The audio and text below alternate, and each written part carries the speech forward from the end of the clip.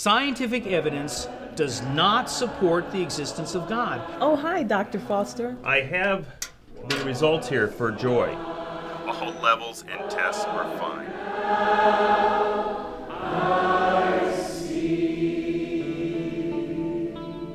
You know, today is it's a bittersweet day.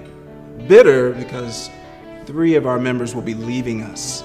Sweet because they'll be going off to college. So clear, my eyes are open through my tears. I'm tired of being sick. I'm tired of the medication, the side effects. We are celebrating Joy's first day at college.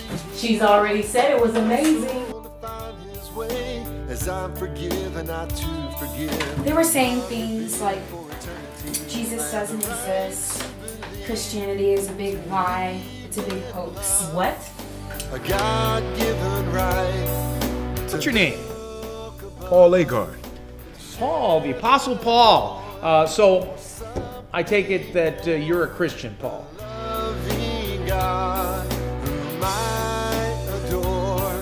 For the past 10 years, he's been rethinking the importance of college as a means to get a job.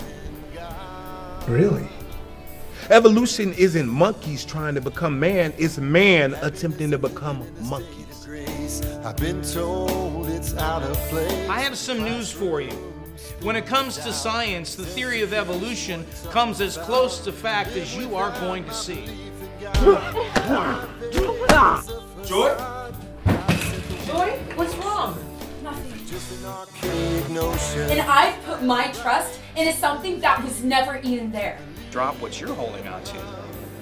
Your cross or religious beliefs that are stopping you from getting the answers to these questions that are troubling you. I'm concerned.